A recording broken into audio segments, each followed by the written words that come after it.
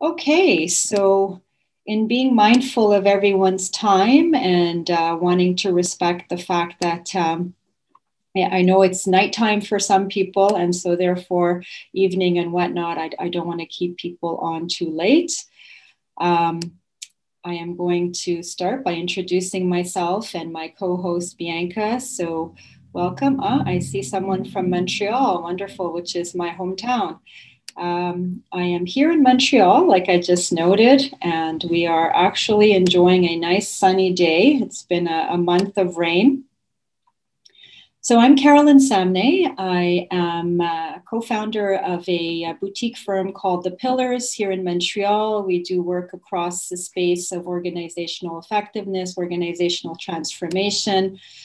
We work around everything that has to do with culture, strategic change, organizational change, and we've been working in the field for a number of years. As The Pillars, we've been a organization, a company for 10 years. So I have my colleague Bianca with me here, who I will let her introduce herself before we get going into our topic for today. Hi, everyone. So I'm Bianca. I've been working with the Pillars for more than a year and a half now. My background is in psychology, so if you ever want to discuss human behavior with me, you can DM me. And with that, we'll get into a preview of what we're going to be discussing today.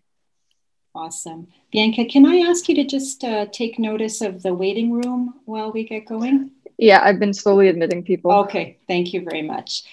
So welcome, like I said, to all from every corner of the world. So happy that you chose to spend some time with us this morning. Morning for me, like I say, afternoon, I'm sure evening for others. So the topic today, leading transformation with human-centric practices to create organizational alignment. It's a topic that is something that we're hugely passionate about, something that has been central to the work that we are doing, and wanted to share with you all the work that we have been doing around this philosophy and this work. And we'll take you through this morning a little bit of the journey that we have gone through and how we got here, the framework that we're working with, and why we feel that this framework has been helpful in helping organizations to create what we're calling human-centric and aligned change. So a little bit about our team. You just met Bianca. The team is a bit larger than this, but we have a vision where we see a future where people really are, as happy going to work on Monday as they are leaving on Friday. We see a world where there is a human approach to high performance, where profit is not the only thing that we seek, but that we seek people, profit, and purpose. So that being said, today's agenda, if you want to call it that, we're going to discuss how we believe human-centric and aligned transformation occurs. What are some of the key principles that we have landed on to empower or to allow for this kind of transformation to happen? Some of the common mistakes that we've seen along the path, and how that's rolled up into what we're calling our organizational transformation and alignment framework. So we will welcome questions and try to answer as many comments or questions you may have. If we don't manage to get through everybody by the top of the hour, welcome you to connect, whether through the Change Management Network, whether through LinkedIn or any other format that you want to reach out. Conversation that we're very happy to continue to have post this session today. So that being said, I am going to hand it over to Bianca to take us through the next little portion to set us off. All right, so before we get into today's content, we wanted to ask you to answer 2 quick polls for us. So when you see the poll, you'll see 2 statements appear, and we would ask that you select the statement that you most agree with. Okay. Now, the polls are anonymous, so please be honest with us. There are no right or wrong answers. So Carolyn, if you could bring up the first poll. There we go. So which of the following statements do you most agree with? People who are resistant to change will remain resistant to change, or people who are resistant to change may be open to change in the future? All right. So as we can see, I don't know if you can see, Carolyn, but most people, 96%, agree with the statement that people who are resistant to change may be open to change in the future. Interesting. Interesting. So now we'll go to the second poll. There we go. All right. So here's the second poll. Again, which of the following statements do you most agree with? Employees don't want to be burdened with decision-making during a change, or employees want to participate in decision-making during a change?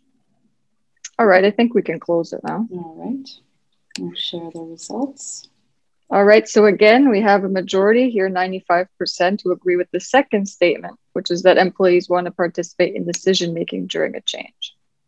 All right, so before I get into explaining what our polls were looking at, as change practitioners, we often see ourselves as external to the system, that is the organization with which we are working, unless, of course, we're part of the organization's internal team. After all, we often tout the importance of an outside perspective as a reason for hiring us. In reality, once we enter an organization, we become an agent of change within the system. Our beliefs will necessarily affect how we interact with others in the system and what interventions we propose. This is why it's important to be aware of our beliefs as change practitioners so that we can better understand the impact that we will have on an organization and the people within it.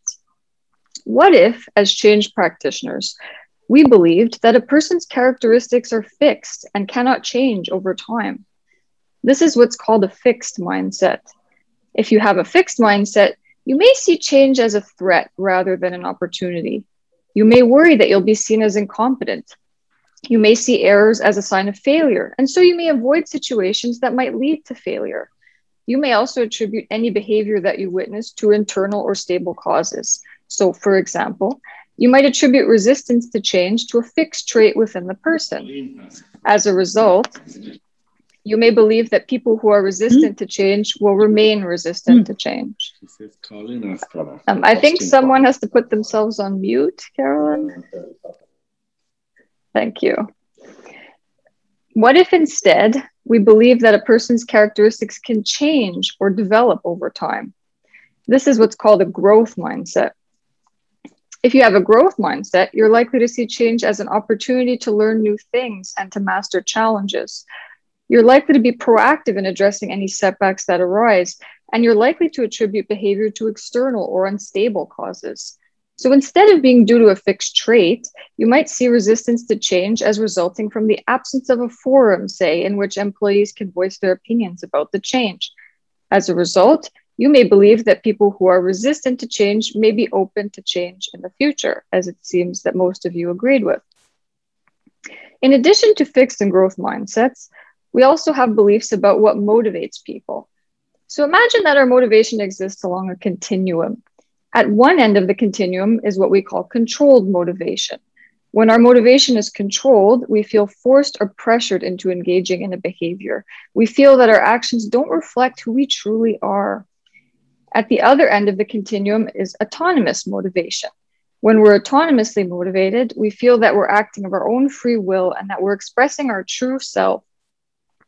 Interestingly, studies looking at organizational change have found that when we're autonomously motivated, we become less resistant to change and more accepting of change. So how might our beliefs about motivation affect how we manage change? Well, if you believe that employees don't want to be burdened with decision-making during a change, you may withhold decision-making ability from them. By doing so, employees might feel that their autonomy is being thwarted, which means that they might feel controlled, and then you find yourself in resistance to change territory. Conversely, if you believe that employees want to participate in decision-making during a change, you might grant them the ability to make decisions, which might make them feel that they have more autonomy, and therefore they may be more accepting of the change. So how can we foster autonomous motivation when managing change? One way is to provide a clear and honest rationale for the change. Understanding why a change is occurring helps us to internalize the change. A second way is to offer control over decision-making where appropriate. One way of doing this might be to offer choice with regard to how the change is implemented. A third way is to acknowledge employees' feelings about the change. By being responsive to and supportive of employees' needs, you can encourage autonomous motivation. So I think that's a good segue into talking about human-centric transformation, don't you, Carolyn? Yes, thank you so much, Bianca. So, one of the takeaways for myself around what propels transformation and change, and a lot of us are probably people who've been working in the space for a very long time, and there's been a lot that we've talked about and seen around, how do we build capacity within people, within leaders, within systems to be able to truly go through a process of change. And the piece that for me was often missing was the idea of understanding ourselves, even as practitioners, and our own paradigms, our own motives, and our own assumptions about change, about power, about collaboration, about dynamics of human potential. So the polls really serve to help us get into our own thinking. And there's more we can explore about what it is that we bring to a mandate, whether that mandate is from an internal perspective or an external one. What does it mean to be a practitioner who truly espouses and believes in the growth mindset and things of that nature? So when we talk about what does it mean to be human-centric, it's also something that we've been looking at over the years and having a lot of conversations with different people, different stakeholders, different organizations around, well, it's a big word, but what does it truly mean? And you'll see here on the slide that there's a culmination of a bit of a word cloud of the words that have been most identified as being resonant to being human-centric. And they're words that, as you can see on the slide, relate a lot to trust, authenticity, empathy, and humility. So what does that mean and why does it matter? How do we bring these components into a process of change so that we do create autonomy for people to help them drive that internal motivator for change? So human-centric for us has a component, like I said, of authenticity, humility, and trust in it. And the other piece is when we talk about transformation, I think just to be clear, because the words change and transformation are often interchanged and intersected. But we want to be clear that when we talk about transformation, we're talking about things that are deep in shifting, mindset, behaviors, beliefs. So it's that the organization is sort of transforming from, the old analogy of the caterpillar to the butterfly. So we're talking about things that are very deep. We're not talking about just changing something that is, in the background and that has little impact to people. So how do we bring human-centric beliefs into a process of transformation? We also know we're living in a VUCA world. Some of you may have seen or heard this terminology before. It's a term that's not new. It dates from many, many years ago, which was first adopted, if you will, in the military, where they referred to the world as volatile, uncertain, complex, and ambiguous. So when you talk about being in a world that is ever changing, that is dealing with a lot more complexity and ambiguity, this is hitting organizations in ways that are also complex. It means the rate of change is speeding up. It means that we need to be agile. We need to respond quickly. The inability to operate in these conditions is making organizations become obsolete. We've seen many situations of large companies over the years that could not adapt. And we could argue, why were they not able to adapt? And there's probably a lot of factors. But what we want to talk about now is that I'm giving this as the backdrop. So we're living in a world where VUCA is our reality. We've seen it, especially in the past 14, 15 months with COVID and how it's impacted us as humans, as systems, as organizations. And if we really want to bring a human-centric lens, it's what's going to be the linchpin, if you will, to helping organizations make rapid transformation. Because the more we're able to give people autonomy and the more we're able to give them agency, the quicker we're going to be able to respond in a way that allows the organization to thrive, but also for people to thrive.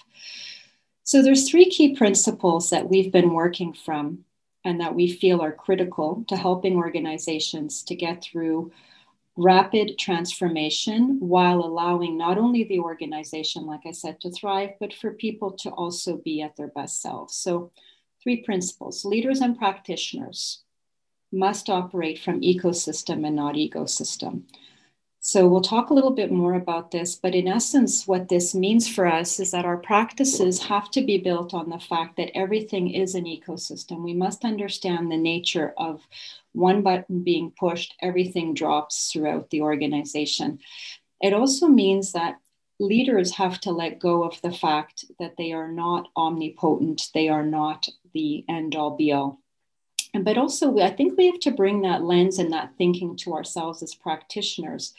What do we believe to be true about our roles? And a little bit like we did earlier with the polls, what mindsets do you hold and what beliefs do you hold? And how is that impacting how you serve the organization that you're working with?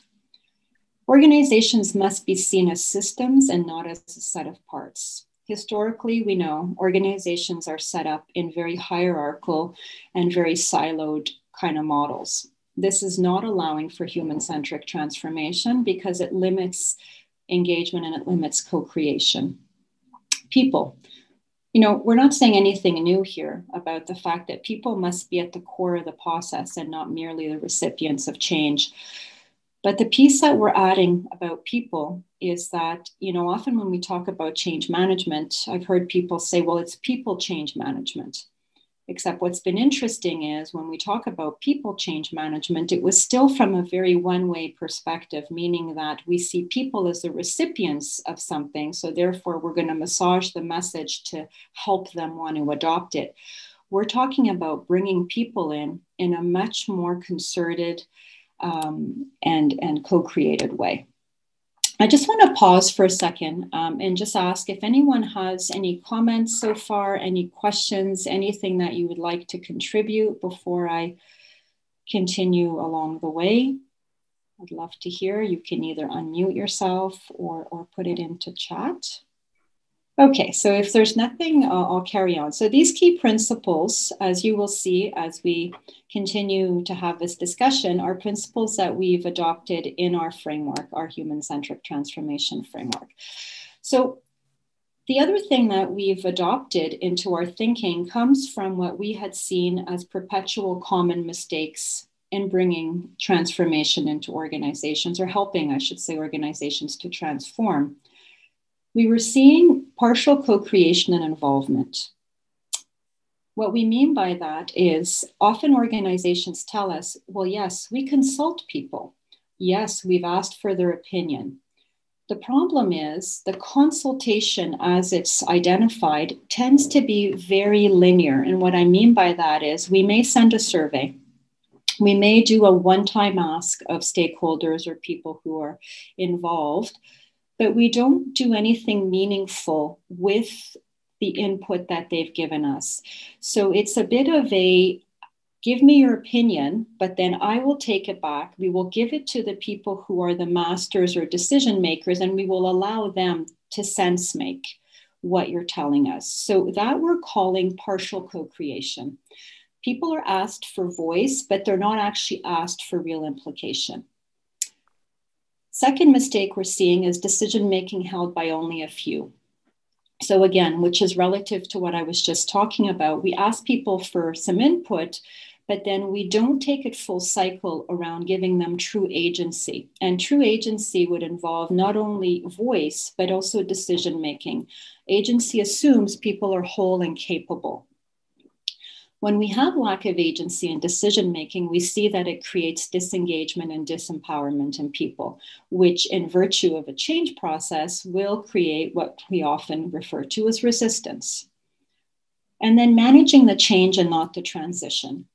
There's been a lot of talk about the fact that change is an emotional process. It is very based in feelings. Change is often not a rational process. I think a lot of us are probably quite aware of that. There's tons of data also from neuroscience that shows us why the brain responds as it does.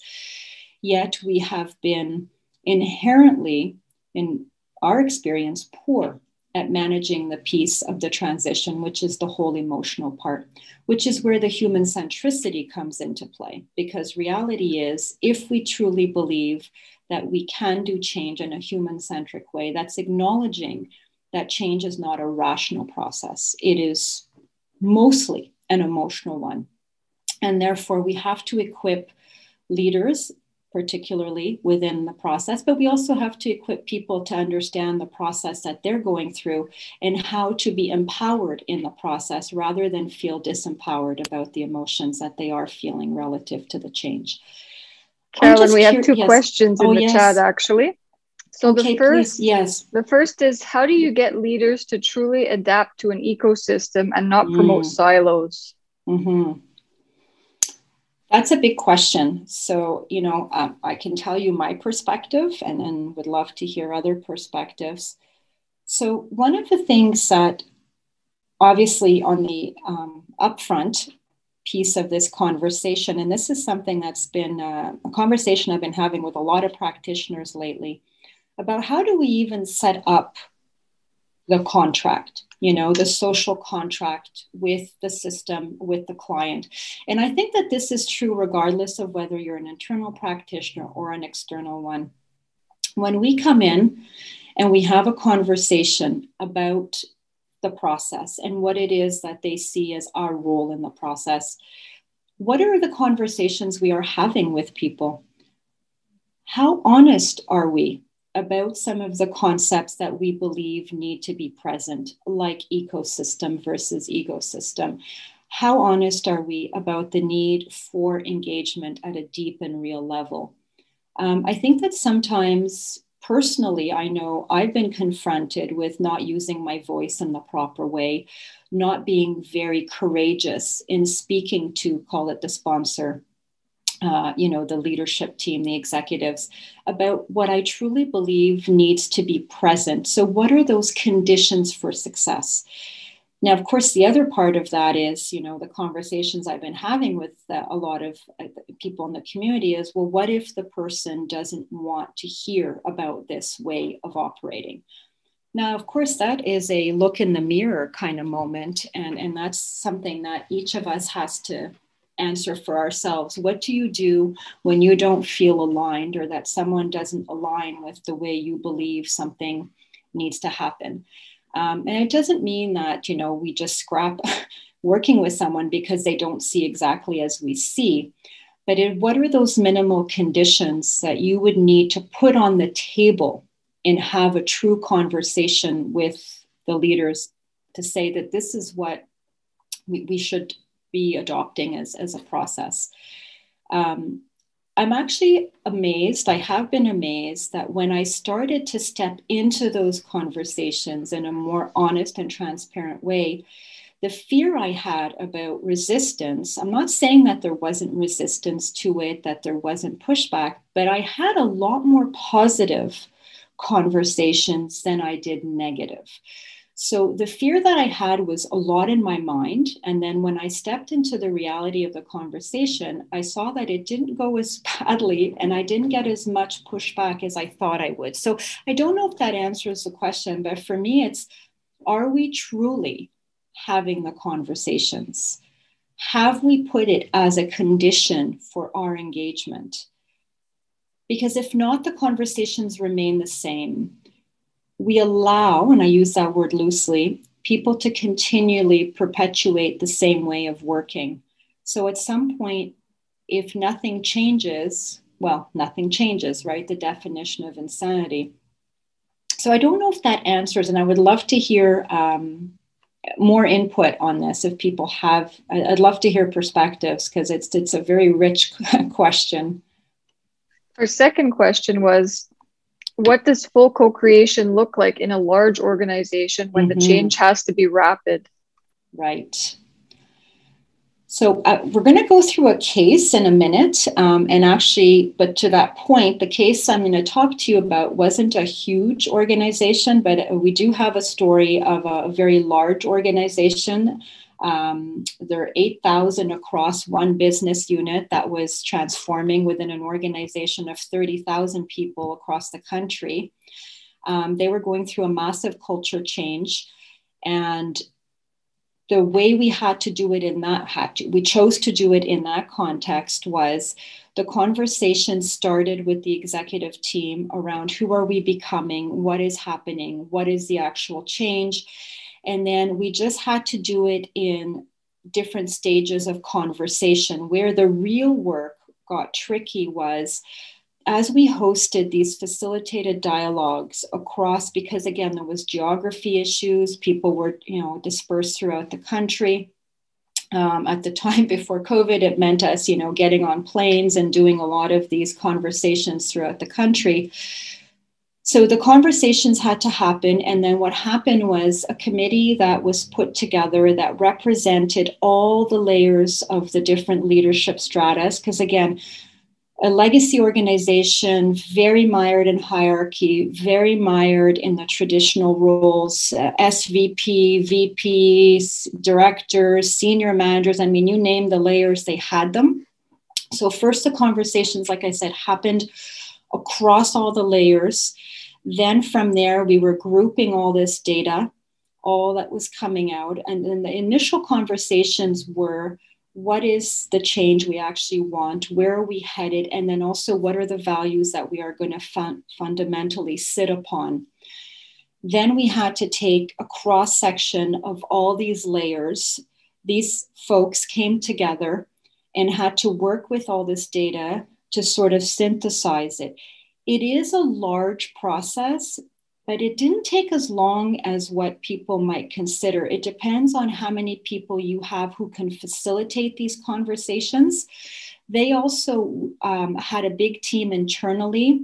They have their own internal coaches. We worked alongside the internal coaches. We created a combined strategy of how we would accelerate this rapidly so that the facilitated dialogues were happening almost simultaneously in different geographies. And then the data would come back together. And then more groups were brought into the conversation. Look, it's not perfect in that sometimes it's going to be, you're going to miss some people or you're going to miss some layers. And in large organizations, you may say we need representation, right? We can't get to everybody. But even then, who decides who represents? That's a tricky question also. My experience has been, it is not on us as facilitators or consultants to choose. We empower them to decide who are the people who should represent their whatever business unit, strata, level. So I don't know if that answers the question. But believe it or not, in an organization of 8,000, the conversations around who we're becoming and the values that we are espousing, we were able to do that within a few months. Now, of course, it's iterative. It's not a one and done, right? Because we are in a VUCA world. As they were going through this process of transformation, of course, new information entered the system. But that's where we had, like I say, worked with the internal team of coaches that they had. And I know not every organization will have that luxury, but in this case, it was a nice advantage that they have internal coaches. The internal coaches then had set up an internal process where information would keep looping back in so that the data could stay relevant. So you do have to get creative, but you can use design thinking principles, humans design principles. There's a lot of methodologies you can use to do rapid scale change in large systems. And I'd be happy to take that offline as well and have more conversations about that. Hope that answers. Again, I'd be happy to hear from anybody who would have some contributions because I love these questions. I love that. Samna, if I may, I apologize for the interruption. So you talked about core values within your example. And did the leadership team go through an exercise to create or draft or define new aspirational core values and then present them to the rank and files? Is that so they were sort of rolled out? Is that? Yeah. So it wasn't exactly a rollout, but to your point, yes, they had to rethink values because the values that were anchoring the organization were ones that did not fit who they were becoming. So those conversations definitely were had. And so because they were trying to take on new behaviors that were more inclusive. They were really wanting to go after more of a servant leadership model where they led from behind instead of in front. So they wanted more voices in the values conversation. That one actually got a bit more sticky and more tricky. Because we wanted to go much deeper and more breadth into the organization. And so at one point, what happened was they came up with 8 core values. Which is a lot, but that's my judgment. So what happened was each team had to then, so we worked with each directorship to say, okay, how do these values actually translate for you? What do they mean? So we had to work with teams. Some of them decided 8 was too many for them and they weren't resonant.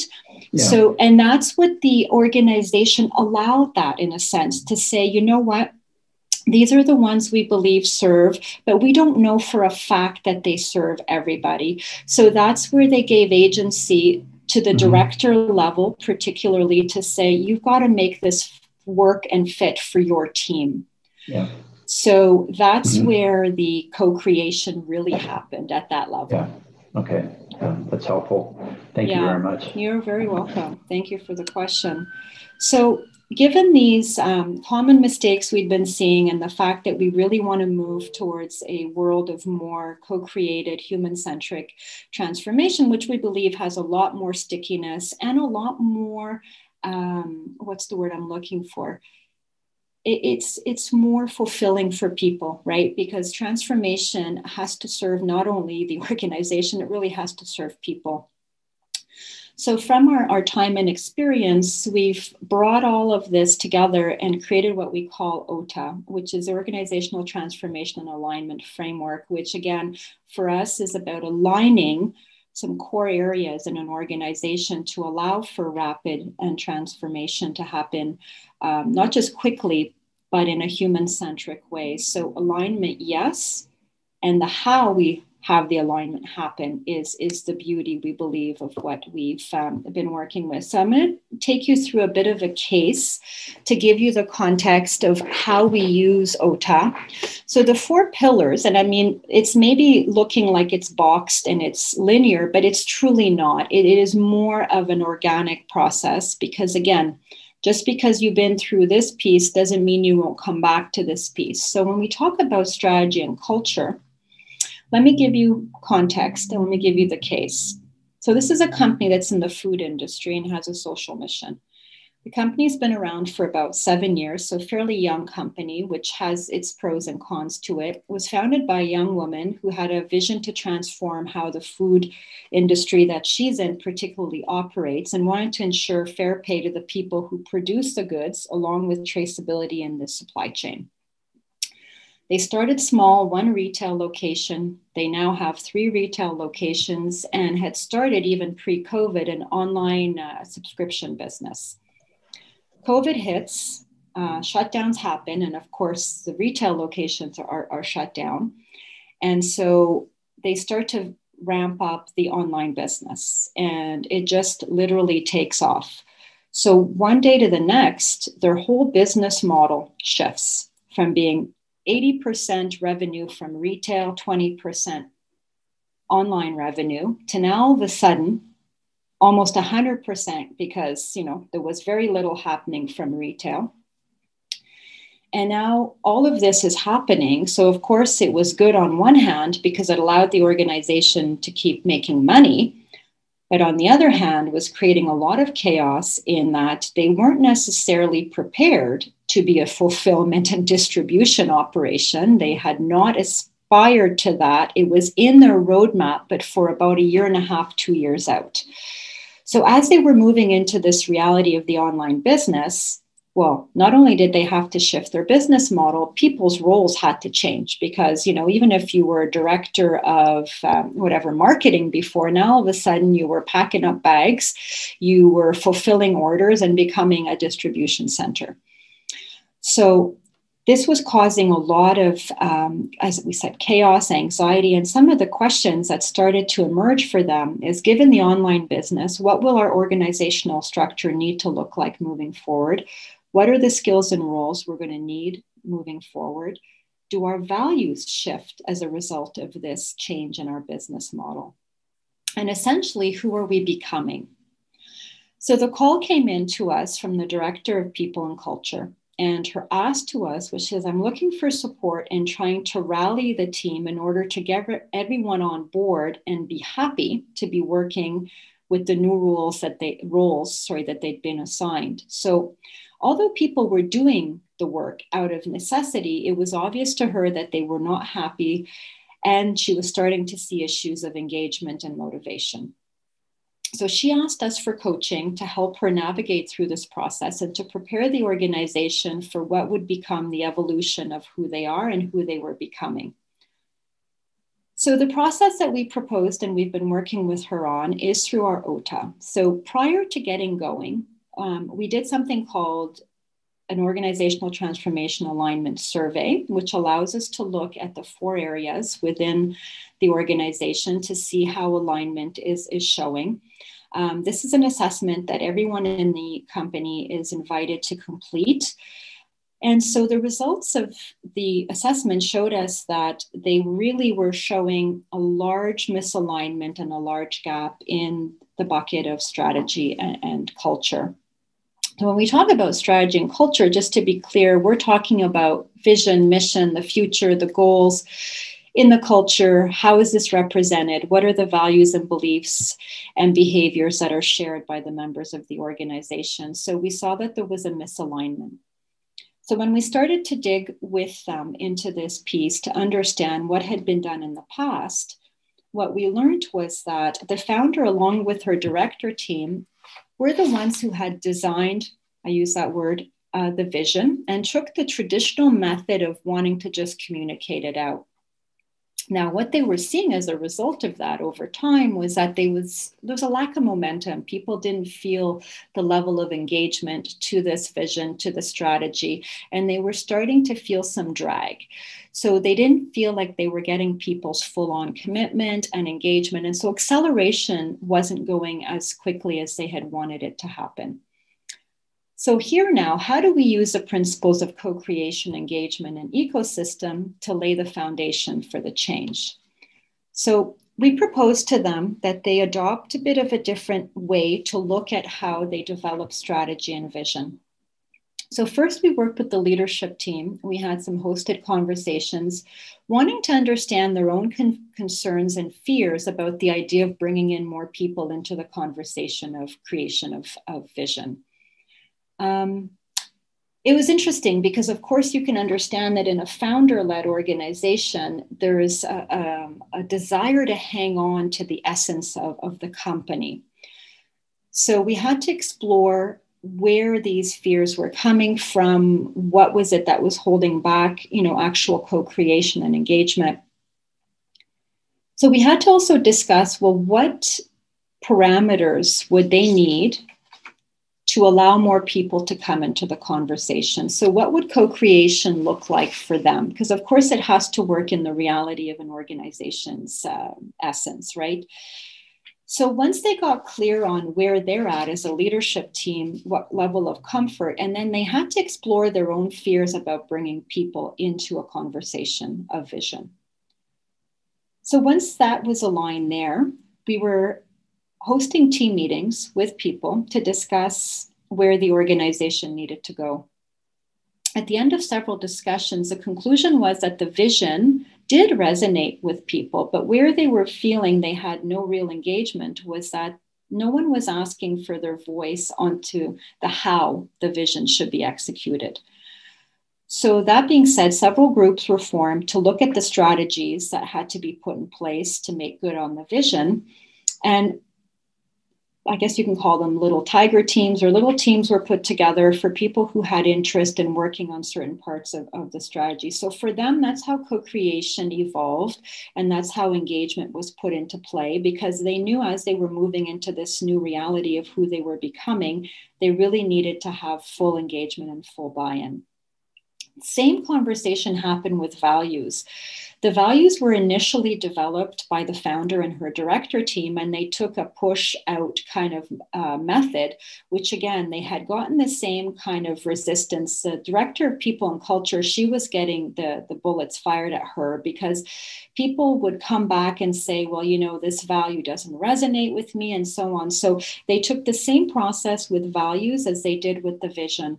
They had more meaningful conversations with people to understand what are people's core values, how does that translate into the organizational values. And they did end up having a shift in some of the organizational values. And so I'm not going to go into too much more detail here just so that we don't lack time, but just to say that what happened here was they thought that they had a model of co-creation, but what they had in essence was partial co-creation, meaning that the directors would come together and then they would take the typical push out and tell people what we have decided. And like most people, then they wonder what's going on, why are we not getting acceleration? So in the leadership bucket, sorry, let me go back one here. When we talk about leadership, we are referring to two things. How capable are organizations' leaders to really take their organization through a process of change? And do they have a common vision of the transformation? Because I'm sure a lot of you have experienced this. You come into an organization, they say they want to change, and then you start talking around to different people in leadership roles, and then you're starting to hear different ideas of what the vision is. So that for us is a huge issue because, of course, it creates chaos within the organization. So in the past, the leadership team, even though small, 4 of them, not all voices, even within the leadership team, had equal weight or equal voice. So this was also causing some misalignment within their own team. In this misalignment, of course, it was causing issues within the rest of the organization because, as you can imagine, every director would go back into their teams. And when you're not aligned here, you can understand that obviously alignment can't happen in different areas of the organization. So the founder thought she was inclusive with her own team, her own leadership team. But then when we started to have, again, some honest conversations about some of her own fears about letting go, and we had some very honest discussions around what those fears and barriers were. Some of the directors noted what it had been like for them to feel like they didn't have full agency or voice, even within the leadership team. And then we started to look at what does it mean to actually be a leader of change and what are some of those skills and capacities needed. So we worked, again, number one, we had to align the leadership team. Did they see the same things? Did they believe the same things? Because if not, that was having ripple effects through the organization. And then we started looking at what does it mean to be a leader in this organization? So they decided to have a collective conversation. And actually just yesterday, Bianca and another colleague of mine hosted a conversation with their full leadership team. So managers, team leads and whatnot to really align on what does it mean to be a leader in this organization and how does that align to where we're going in the future? So when we talk about organizational practices, when we go through a process of transformation, and I'm sure many of you have seen this, people say, okay, let's say we even got clear on the vision, we got clear on where we're going and how we're going. Yes, our leaders are aligned and have the capacity. And then all of a sudden, oops, we hit something in a process or a procedure that doesn't align with where we say we're going. A very traditional one that we see come up is a company says we're going to be more network centric. We're going to be more customer centric. We're going to be collaborative. We are going to want people to work in team-based kind of ways. And yet when it comes time to do performance evals, or it comes time to do any kind of performance reviews, we're measuring people on individual performance.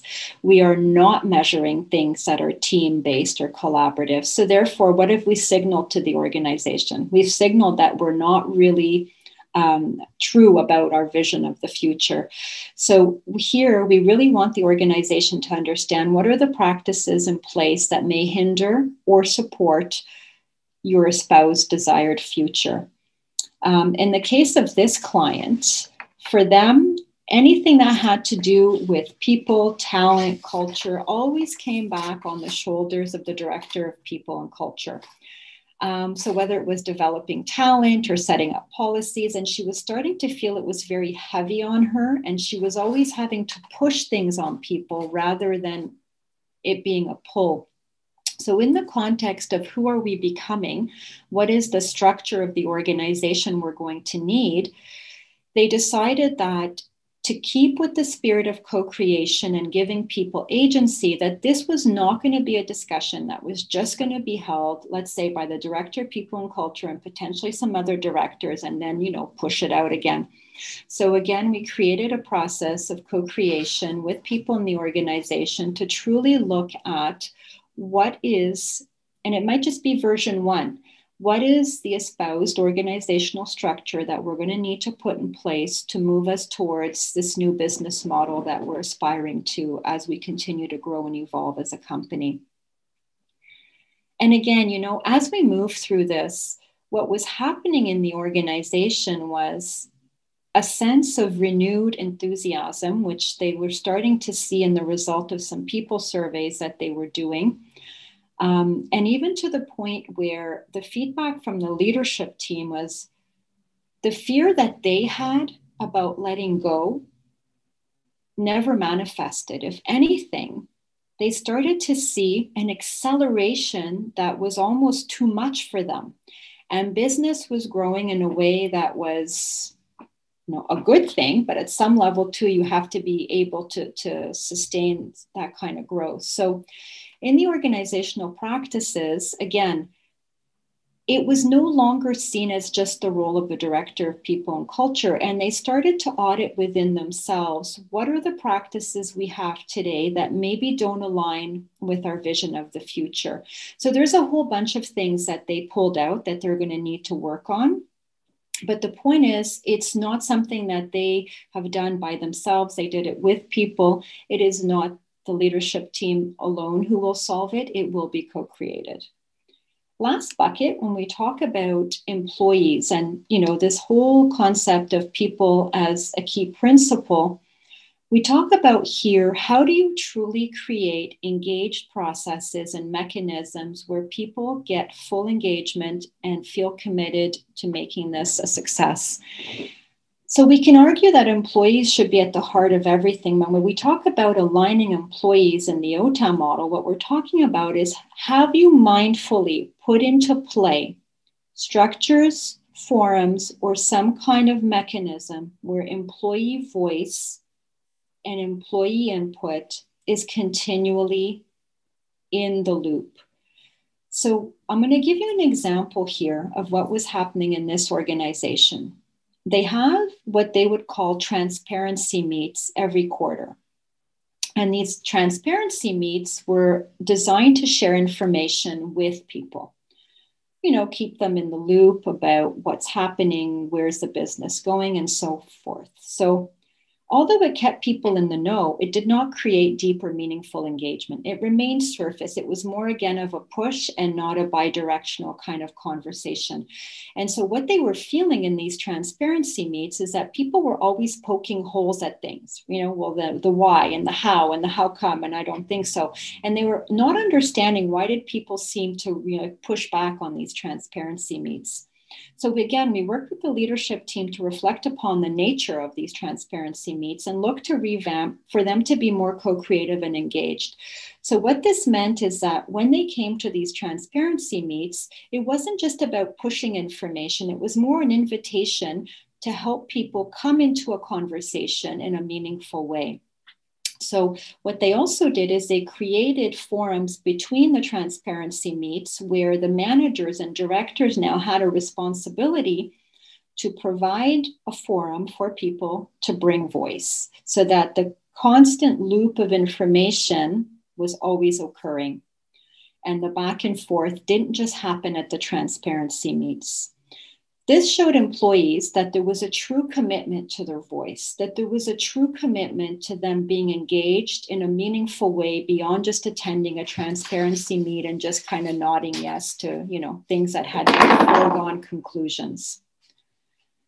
So the result of working through this process, it was interesting. We were having a conversation about 2 weeks ago with the director of people and culture, and she said, you know, it didn't hit her up until maybe a few weeks back how much the process of co-creation has accelerated their business and how much they thought that they were providing people with agency in the way they had been operating. But their model of agency had a very limited perspective to it. It didn't have true co-creation. So, result, and this is from her words, not ours. They've started to create real alignment between all the areas needed within their ecosystem, and they've seen an acceleration in their business strategy with a growth in sales of 30%. The people who had initially been half-heartedly participating in the new business model were now 100% on board and committing to making it happen. The people who work in the retail outlets also found new connection and meaning within their work, as seen in the employee surveys, and were showing greater interest in being involved in committees and social events. Initially, they weren't sure about being able to open up any new retail locations as they were feeling completely exhausted and overwhelmed already with the transition to the new business model. Their renewed alignment, synergy, and commitment basically has proven to be an accelerant, and they have now decided to open 2 new retail locations and enter a new geographical location. So we wanted to bring this to you in the form of a story around how we work with this framework of organizational transformation and alignment. So 2 key things. One is to have alignment across these 4 elements we found to be critical. Second thing is not just the alignment, but it's how you get to alignment. Because traditionally, when we've seen or heard about models of alignment, they've been, again, very narrow in limits of who is involved in creating this, which is then, in our estimate, not sustainable long-term, doesn't create deep and meaningful transformation within an organization. So that's pretty much the story of OTA, how we came to the place of really recognizing that human-centric has a certain flavor to it that requires deep and meaningful transformation in even how we work as practitioners, and the areas of the organization that need to be thread together for real acceleration to happen. So I would love to get your input, your comments, your feedback. I know we're getting close to the top of the hour. So I'd love to hear questions, comments. Was it clear, not clear? Does it resonate? We have some questions in the chat. Okay. I'll start with the one that refers to the case we just discussed. Mm-hmm. So the question is, how many months did it take for these shifts to A, be implemented, and B, have identifiable impact? Good question. Bianca, when did we start working with them? It was probably October, November. It was in the fall of 2020. I don't know if you count, the motivation stuff that was done in summer, June, yes. But that was, I would say, when we officially started. Yeah, we officially started the work with them. I think it was more the fall. It was October. This discussion around results happened about a month ago, 3-4 weeks ago. So the process took about 4 or 5 months. And some of the delay, if you want to call it that, is also just real life issues. You know, the founder had a baby. There were some other things going on. So sometimes we had to delay bringing together people. But it was about, I'd say, a 4-month process to date. Any other questions, Bianca?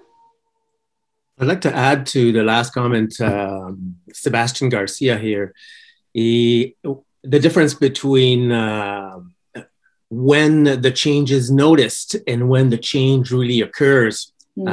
In my experience, and I've been working with mainly large organizations, there is some sort of inertia that we have to get through until things permeate to the top and we start noticing. But in my experience and from the feedbacks we get through the design thinking process with employees, from day one, there already is a deep impact of having been in the process. Agreed. And even before the beginning, through the consultation process with leadership, there is a shift in mindset that occurs that hasn't yet permeated through the organization that is not to be discounted. I fully agree with you, Sebastian. And I think it goes back to the adage, something I used to hear a lot in my graduate studies was the second you enter the system, you impact the system. So which is why we really want people to be mindful of, their own being as a practitioner and the beliefs that we hold. Because if we believe in these co-created kind of methodologies, so to your point, Sebastian, the second we enter and we open a conversation around this, right there and then we shift the system, right, in one form or another. So agreed. And you're right. I think there is a moment of inertia, because don't forget, if we talk about the fact that there is a transition, an emotional transition, a lot of it is under the iceberg, as we say, right? It's not yet visible, but it doesn't mean the shift isn't being contemplated, even internally or emotionally for somebody. So I really love your point. Thank you. Any other questions or comments? There was a question for us. Oh, did someone want to speak just now?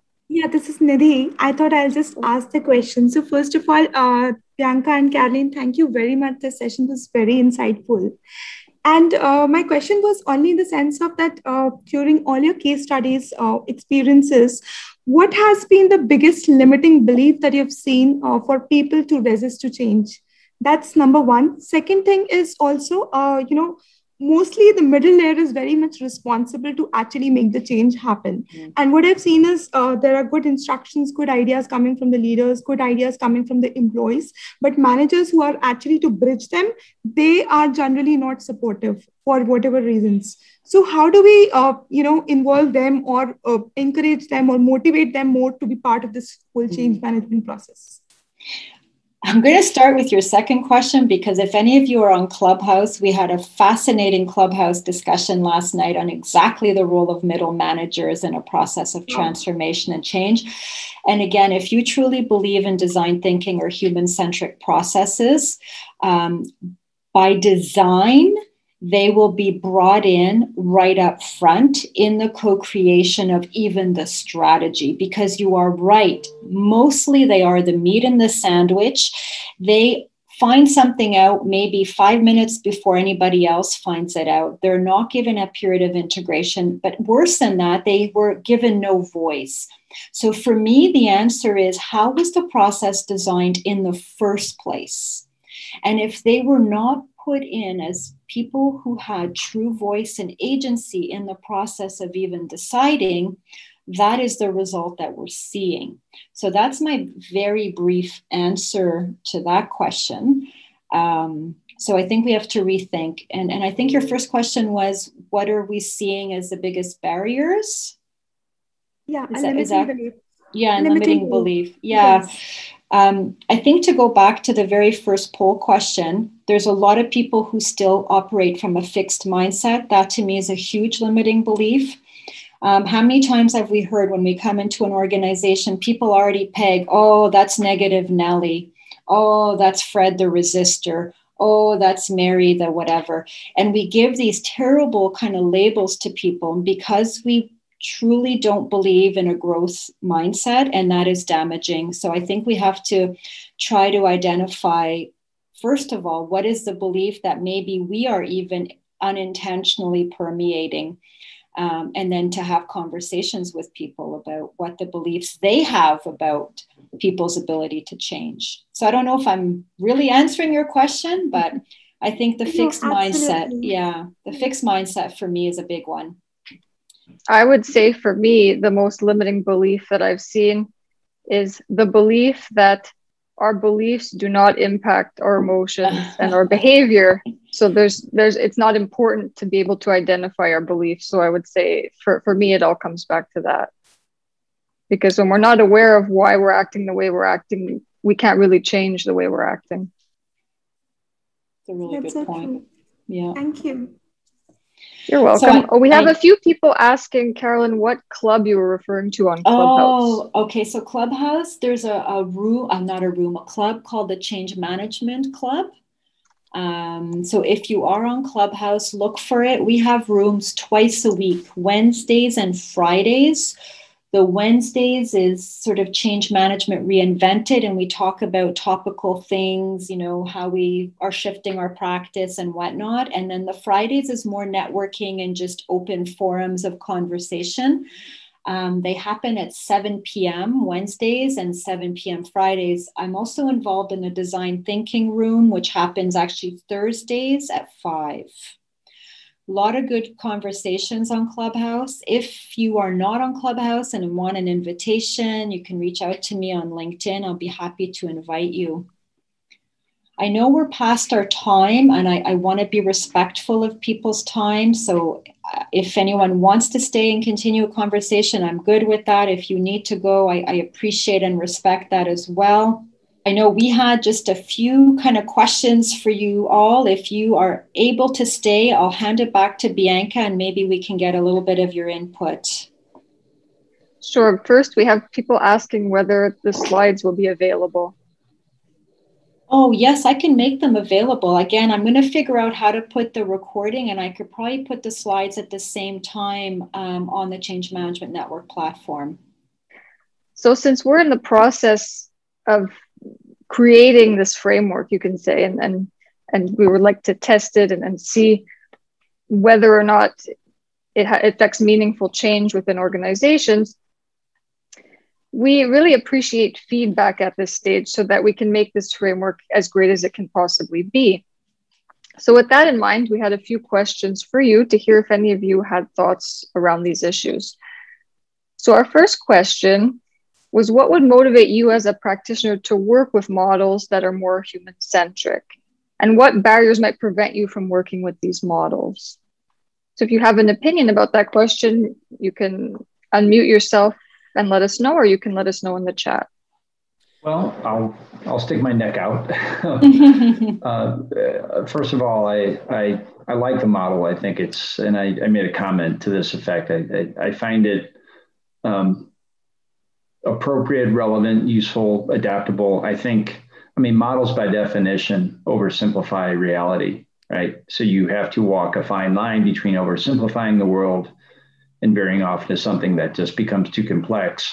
The challenge I've always had in my strategic planning and alignment engagements is oftentimes, whatever model you are applying, I mean, the client has to adapt that model. And it's like learning a new language, right? So you have to be very careful of, the terminology and just the structure and the complexity of it. And I know I'm preaching to the choir here.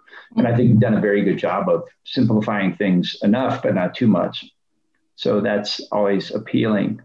So yeah, I mean, the ability to have the model, the framework be adapted and resonate with your clients so they can, adopt the language of it, I think is probably critical. Right. I did want to ask a question about that probably relates to strategy. So I'm a big fan of Michael Porter and sort of his view of strategy as well, a couple of sort of maxims. He says, focus equals power. And I certainly believe in that. And I think Porter would tell you that oftentimes a successful strategy requires some difficult trade-off types of decisions within the organization. And, what it basically comes down to is you might be taking capital and financial and human resources from one area and putting it to another, right? And a lot of times that's necessary. And those types of decisions, I mean, in my view, are more executive decisions. And I think to some extent, yeah, you need to involve certainly middle management, but I'm not sure how much those types of decisions lend themselves to co-creation. So I'd love to hear your thoughts on that. I mean, that's a problem I grapple with. And a lot of times my strategic planning responsibilities, actually, we try to tie it into the actual budgeting process. So, go from very, pretty abstract to your resource allocation all the way through. And I think far too many strategic plans sort of stop at a higher level and don't really get to those trade-off decisions. Yeah. So that's a really good question. And I think it's one we grapple with all the time. Yeah. Is everything co-created? Is everything open up for, input and comment? Mm-hmm. And look, I have my own personal beliefs about it. So, of course, and my personal beliefs color my work, right? But the reality is our models generally were written 50, 60, 70 years ago. Like most management models we're operating from, we're in a time when just the start of the industrialized revolution, we are in a knowledge economy, right? We are working with people who, if you believe this, are whole, are capable, and probably have a lot more knowledge and capacity than the titled leaders. So this is one belief I grapple with, right? Because we're torn between staying with the status quo and what the typical models have told us about where decision and power sits and who holds power, right? Yeah. So recently too, talking to a colleague of ours she's also a strategy expert, and she's been working more with ecosystems of strategy. And her experience has been that the more you involve the ecosystem, the more powerful the strategy. Because like you alluded to, when we step in and people ask us, can you help us work, strategy? And when we ask them what happened to the last one, well, you know what the answer mostly is, right? It's on someone's hard drive somewhere. Never got operationalized. Why? Because, no one felt any commitment to it or engagement to it. And decisions were made in vacuums, right? Siloed, dispersed from reality. So, you try to take the system and the people where they are, but what I'm trying to do is push boundaries. So why are you only comfortable with this layer being involved? Because what are their limiting beliefs, or what are the beliefs that they're hanging on to? And they're typically old beliefs, right? So I think that our work, this is my mission these days, is to change how we even collude with systems, right? Because we either have a choice to make. We continue to perpetuate the belief that, power only sits in certain parts of an organization, or we challenge them to try something different. So, at some level, and you're right, it's in the prerogative of the organization to say, and that's what, this conversation with the case I was just telling you about, I asked them very honestly in one of the conversations, okay, what's the boundary? And let's be honest about it, and let's express it to people. Because that, at least for me, if you are honest and integral, then that is better than just telling people that's just what it is and too bad for you, right? Like you can even express the reason we're doing this is, for example, I'm not ready to let that go. People are going to respect that more than just saying, well, too bad for you. It is what it is. I'm the dad and you've got to listen to me. So that's a very personal opinion. So that's what we're bringing into that strategy conversation. We're trying to push them beyond a little bit. So we don't want to break people either, right? But if you were only used to this, can you at least go to that? Dose it. We talk a lot about the 1 degree. What's the 1 degree shift you can make? Thank you. Yeah, pleasure. Ariane, I see you raised your hand. I did. So one of the things that I appreciate, I love the model. I think it's phenomenal. But I would be remiss being in the space of anti-racism, diversity and inclusion and equity.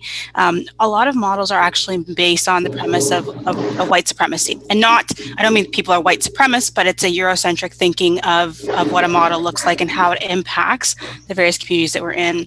And so one of my questions is, have you thought about, or do you have ways that you guys have been looking at an equity-based lens or a race-based lens as you're doing these things? Because Caroline, you talked about it, right? You talked about power and you talked about the layer of power and where that is, but power looks very differently depending on how the impact and influence and who's in the room. Yeah. And I have to tell you, thank you. That's a huge one. I know personally, also because as a result of this mandate that we were just referring to about, the whole piece around diversity, equity, and we've gone to justice, equity, diversity, and inclusion with this client in particular too. And I'm not pretending to be an expert. I know there's a lot of things I need to still unpack. To your point about where does power show up, how it's different through different lenses. And And I'm going to tell you very honestly, I don't know if we've explored it enough. I know it's something we're starting to really think about and look at and say, what don't we know and where might power be showing up? Like an example of that, to your point, recently it came to my attention that job descriptions and job postings are often written in a very limited perspective, and it excludes people because of the language that's used in the posting. That opened my eyes, right? Because I thought, wow, you know, just by virtue of how we write things too, we exclude people. So I know for this client, for example, it was a huge conversation around where in our system do we maybe have points that are showing exclusion, because, you know, the piece of inclusion, exclusion is a big conversation. So I don't really know that we've done that well, I'm going to tell you very honestly, but it's something I'm definitely aware of it. But for all I know, there's a lot of holes that could be poked in this, right? So I'm open to that though. Yeah, no, and I think it's fantastic. Like, as I said, I think when we talk about, when the question came about, you know, what is the barriers, and it automatically, those are some of the barriers that I come into play. And when we talk about having models and how do we develop models and who develops models and who influences models is something that I've been, you know, just quite deliberate and mindful of. And so thank you. And thank you for the honesty, because most of us haven't really thought about it, right? So yeah, no, it's a work in progress, that's for sure. Yeah. Thank you. And of course, if you have any suggestions for us on this front, we'd love to hear them. Yeah, absolutely. So if people have a little bit more time, I would appreciate, because Bianca has a few more questions and I'm taking some notes. Well, I'll just read out the other two questions together, and if people can answer whichever one they please. So the next two questions we have are somewhat related. The first is whether you think alignment is necessary to the success of an organizational change effort. And do you agree with the 4 pillars proposed by our framework, or do you envision a different model of organizational alignment? Maybe you see it as fewer pillars, more pillars. Sorry for the background noise earlier. I forgot to mute myself. Thanks, Bianca, for doing that. Regarding number 2. No problem. Alignment is necessary to the success of the org change effort, without a doubt, 100%. Yeah, if there's any question about that. I think the hard question is, well, how do you create the alignment, right? Which kind of gets, I think, maybe to number 3, or a response I wrote to number 3. Right. Well, I guess maybe an add-on question. Have you seen alignment occur on a regular basis in the work you're doing? And if so, what were those sort of spices that helped to bring that alignment? Well, again, I'm always trying to sort of be very pragmatic and with clients on identifying the levers. I mean, largely for leadership, can be executive, or middle upper management. I mean, what are the levers you can pull to sort of to create behavior change, right? I mean, generally, I think there are 5 sort of families or groups. So you talk about the process that engages people in change and helps them prepare for change and accept change. And that's probably the 6th lever. I think more of an ongoing basis, but, and I tend to think like an engineer, and I apologize for that. So culture undoubtedly is one of the levers that can be engaged, but it's not an easy thing to do, right? Be very time consuming, but it's certainly one that you have to look at almost first and always and right away, and understand where you are. If the culture fits, supports the change that you're trying to enact, or does it create blockers, right? The behaviors that embody the culture. So that's probably the first one. The structure, so the roles, the formal roles, responsibilities, how the work is organized, how the authority is organized, where the expertise lies in the organization, all those roles, responsibilities, authorities, expertise, right? I call it RAEW. How how does the organization's sort of formal structure configuration impact the behaviors, the things you're trying to accomplish? So that's probably another area where you looked. I mean, your example of the food company was a good one. There was certainly a pretty big structural element to the change there, right? Going from a retail model to more of a sort of a wholesale or retail distribution model. That's a big change, right? And you guys address that. Systems, I mean, systems, what are systems? But I generally, in today's age, I think, systems take a set of inputs and do something and create outputs, right? And generally, when I think of systems, I think of information systems. I am a recovering systems engineer. I did software development, in my first life. I was a bad programmer, I'll admit to that, but I was pretty good at data modeling. So I kind of have this view that, well, I mean, when it comes to information, I mean, most people you put information in front of people and they react to it, right? And they don't always think about the information they don't have. Well, I mean, so are you providing the right information? Are you creating the right information for decision-making that's going to create the behaviors that are appropriate and relevant and desired, right? And systems, if you're lucky, I mean, your systems will do that. They will guide people. They will point people in the right direction. I think, in today's world, there's too much data and not enough information, right? And most of you, right? Is that all? I say that about I've had a lot of corporate clients. I'm working nowadays more with these mission-driven organizations, and their systems are very immature. They're really challenged. I mean, even like the basic financial accounting reporting stuff is a real challenge, right? I don't know if you guys see that. I mean, I'm talking about organizations maybe in the $2 to $5 or $10 million range. I mean, very small, like nonprofit type organizations that I've worked with lately. Big problem. So, the information system is certainly another one. Which I think we would try to capture in our organizational practices. So, do you have the systems? Yeah. Do you have the pieces in play? If not, that's going to be a hole that you're going to have to plug.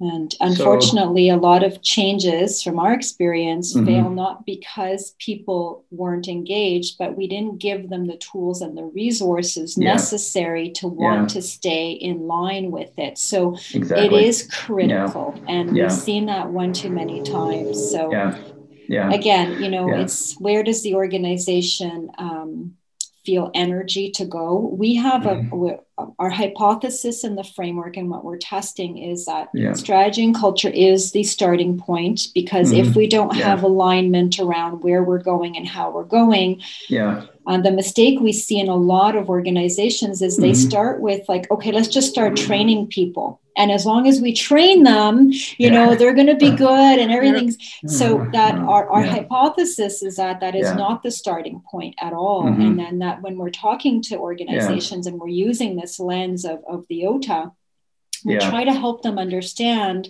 why that is probably not the place to start. So it makes a lot of sense. I certainly would agree with that. I think my 5-lever model is almost a layer. It's sort of the next layer down, right?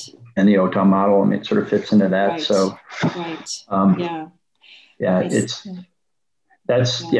strategy and culture.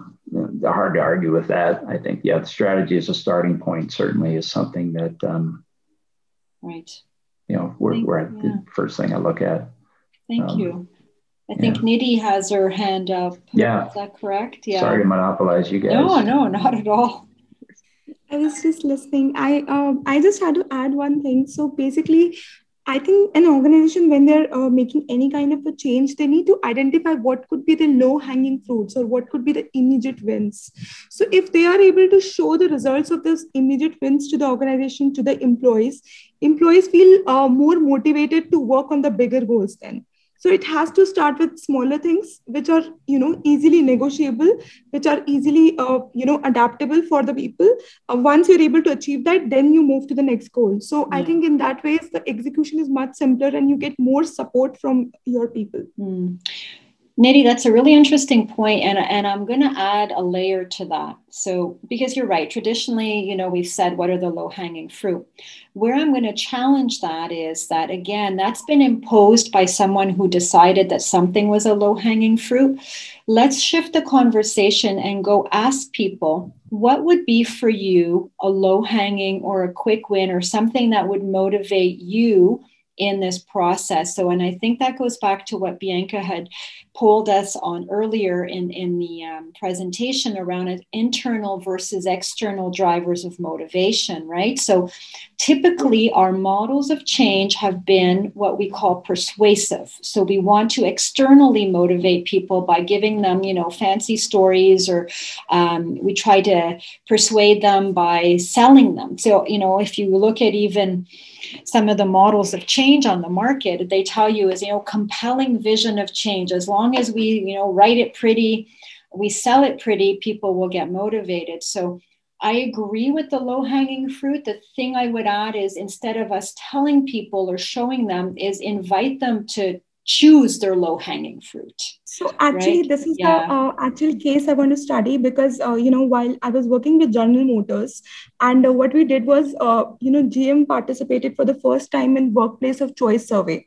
And through that survey, of course, there are level of 4 or 5 dimensions that were identified on which, the organization need to improve their score. And what we did was, we actually created kind of focus group discussion environment in gardens. Yeah. So we call them in gardens. We didn't do in office because we wanted the atmosphere to be completely informal and employees to be completely open about their thoughts. And we created them into 3 themes and 3 different groups where they were discussing on the challenges. They only came with the challenges. They only came with the right behaviors. They told what are the low-hanging fruits, what are the actions they want to take accountable for. And I think that made a great impact, because people also gained trust in the organization that, yes, our voice is really heard. So I absolutely agree to what you say. Yeah, I love that. Thank you for sharing that story. That is really powerful. Thank you. And I think that starting with small wins, is a good way of building confidence and self-efficacy and change, especially if you feel that you don't have that skill level needed to master these more massive challenges. Say, it's a good way of getting people into that feeling of confidence. And when we feel confident, we tend to be more autonomously motivated. So just bringing it back to our motivation discussion earlier, that can be a good way of tackling what seems like an overwhelming problem at the start. To say, let's change what we can change first. What's easier or quicker to change? Oh, we see that we have skills to tackle change and to come out winning. So we're going to continue on. And I think confidence is a very important point. Just wanted to add one thing, sorry. The thing is that in the organization, if the change is not communicated properly, or sometimes employee has a perception that, okay, this change is going to be major and we are not ready in the terms of our skill set for this. So maybe we'll be somebody who will not be able to participate, or we may be even terminated, because people have a lot of perceptions across change, right? Yeah. So now if you're able to bring smaller changes and give them the confidence that, no, you can participate, you can very well take care of that, I think they will be more, you can actually retain them in the process, and you can get, more involvement as well. So, what's interesting about what you're saying is it's making me think. So even when we talk about co-creation, you're right in the sense that as we go through even, let's say, the process of, organizational transformation and alignment, it doesn't mean that people have to co-create in all of the pillars of the transformation, but maybe one where it feels more important for them, or they feel more drive, right? So someone might want to really have voice on vision or strategy or values, but may not necessarily really want to care about working on the systems, or do you know what I mean? So that's interesting, because it also helps us to ask people, what is the thing that most motivates you, drives you, and keeps you wanting to be involved? Because also, not everyone will always want to be involved in everything. And I think we have to also be respectful that that's also a choice, right? People might say, you know what, I trust my colleagues, or, oh, if I know so-and-so's doing this, I know they've got my back. So we don't want to also overimpose co-creation if people are not feeling the need for that. So that's a good point too, right? So where are people motivated to participate? And the first question that you're asking that, what kind of challenges organizations face with these models, I'll tell you what, on a basic root level, people feel that, oh my God, there's more work coming our way. That's very true. I'm telling you the ground reality. Okay. And people hate to go to meetings. Okay. Because there is just one working committee, then there is a second working committee, there is global working committee, plus you also have to do your work, right? So I think that's why again we come to that same point, the managers or the people who are taking accountability of the different work streams, they are basically creating a bridge between the strategic and the operational goals. Yes. Right. So there is some involvement definitely required from the employees, but yes, like you said, what is that drives them to contribute? I think we should focus more on that area. If we can bring them to that level, I think they will be more and more involved themselves. Yeah, you are right. I agree with that. That is a very good point. So I recognize it's 12:30 and in our time zone, and I do want to sort of wrap this up just so we can allow you to continue with your days or evenings. I'm so appreciative. I really am thankful for your time, your input. Really, I learned a lot myself. If you do want to connect, please connect. Like I say, I'm easy to find on LinkedIn. I don't think I'm one of many, and happy to have the connection. Any final comments or inputs before we log off for today? I just have one question. That's David Day calling. David Day here. What happened to the talent within the organization in your example? Are they still there in general? Have they moved around to different roles? Yeah. What's happened to them? Yeah. It's a good question, actually. So it's actually still evolving. There are going to be new roles because the nature of the business will demand new roles. And right. That is a piece of the conversation that is actually ongoing. Like I said yesterday, I know Bianca and my colleague Anne facilitated a conversation with the team around leadership profile. What's that going to look like in the future? It was co-created for the most part with a good part of the management team, if not all. And now it's going to be a question of working with people to see what is it they want to do, right? We want to give people agency here too, rather than just say, well, here we think you fit in this new role, is to have these conversations with people. And what's interesting is, and we've had this conversation with the director of people and culture, is that, some people might just opt out. Some people might say this no longer fits for me. And I think that there's a reality to that. And that's okay, because sometimes the biggest honor we do to people is to let them go to somewhere where they will be more served or be better use of their strengths. So yes, and support them in doing so. Exactly. So there's a whole, you're right, we're not fully at the end of that piece yet. It's a work in progress, but it's definitely in the process of thought around. Yes, and being mindful that there's going to be shifts and people need to be engaged in that conversation around what these new roles will look like. And people will have an opt-in kind of perspective. What are the roles that they're interested or passionate about? And then, the question she was asking the other day, we were talking about, she said, and then exactly to your point of how will we support? Like, let's say someone needs certain development or training, right? So how is the organization going to get behind that? And because it becomes tricky, right? If you need a role that's going to be filled right now, someone has a desire and wants to fit into that role, but it might take them a year. What do we do? And how do we honor that in a way that allows a person to continue to grow while working towards something? So these are all actually big questions. It's a good question you're posing, and it's actually exactly what the organization's grappling with right now, and trying to do it again in a human-centric way so that it's not a decision made behind four walls. Yes. Do you know if they are assessing skills, or are they assessing talents? I'm particularly interested in that and what happens to people. The worst thing that could happen is for them to be laid off, in all likelihood. And is that being avoided? I'm just wondering, we talk a great deal about humans, and sometimes we overlook our common humanity, and which really is, the key, I believe, to change, and change management itself.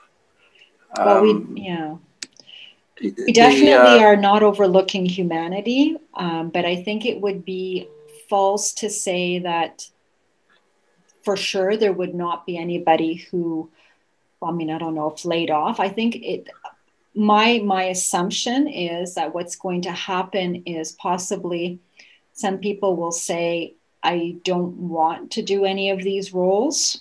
These roles don't fit me. And that's okay too, because people have choice and they have agency. So I think that will happen. I honestly would be, lying to think that that's not going to occur.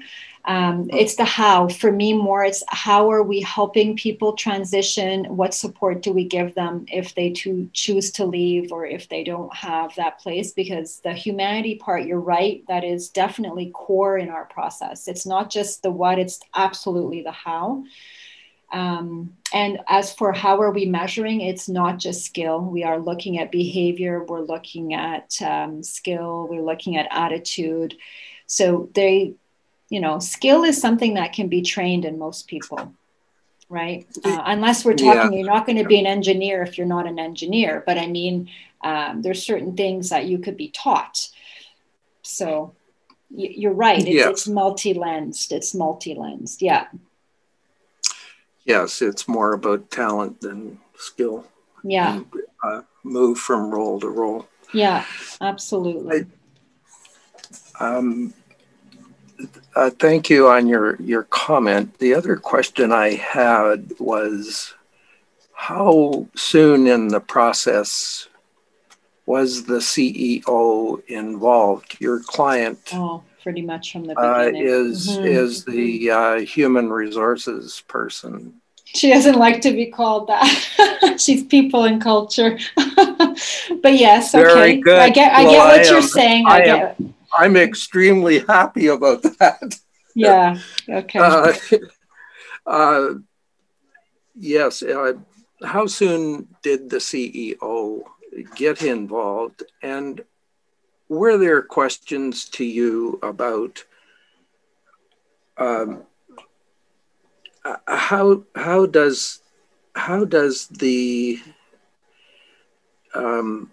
you made a separation between people and doing something for people, profiting, I think the term was, and rather than focusing on the profit for the organization.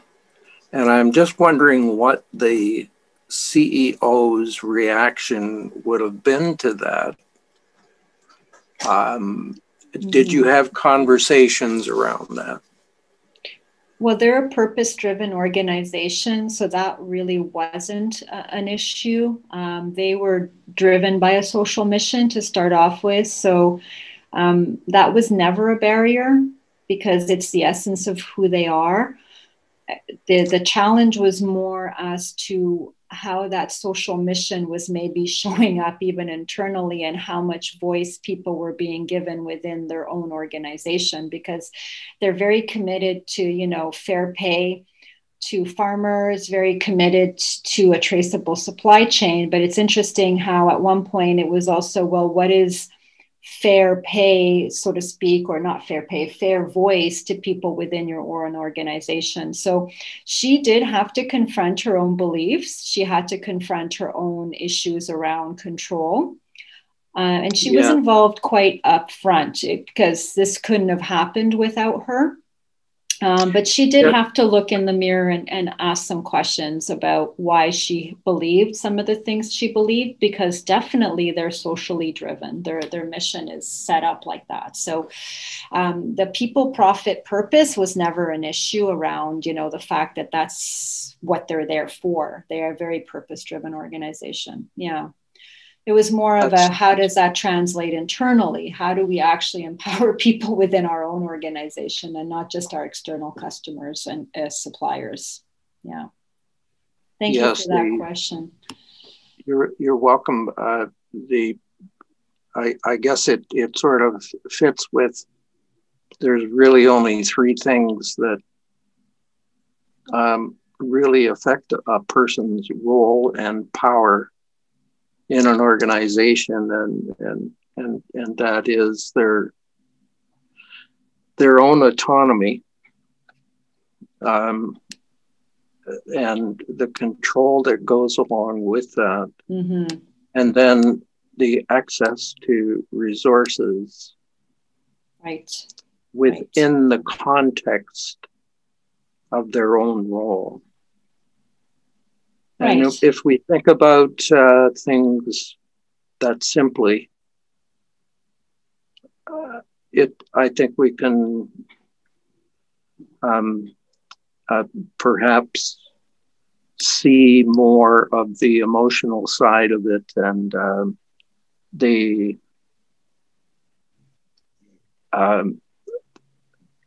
common humanity that is really there, the equality that is really there, and the sharing of those things within each role. And we actually are shifting power or distributing power. Right, exactly. And that's the whole premise. Downward to the people in the roles. And there's something about, as you say, people think that they're going to be potentially harmed and won't have a role left just because the power has shifted. Right. And it just gets busier because the communication has to pick up, the internal communication has to be constant. Right. So and circular, more circular than it ever was. Yeah.